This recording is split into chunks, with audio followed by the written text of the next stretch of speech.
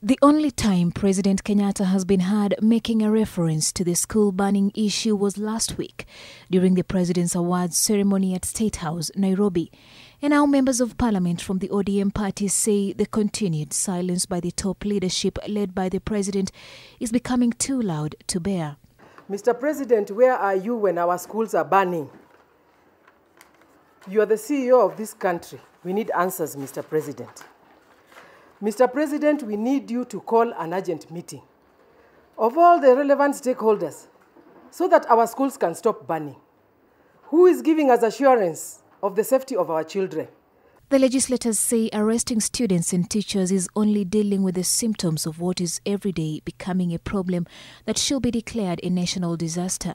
The main problem, they say, is caused by poor leadership in the sector and dictatorial tendencies. Dr. Matiang'i has been operating this like a personal business.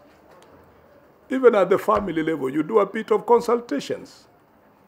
You agree on important matters. To disagree, agreeably. Because this is the way to go in modern management.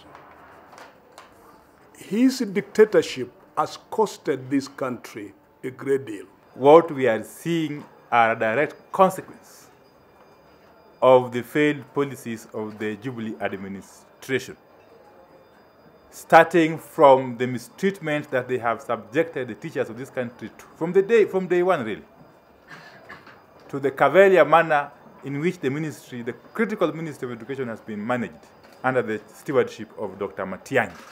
CORD leader Raila Odinga has also asked the government to immediately abandon the, quote, authoritarian policies it is adopting in the education sector.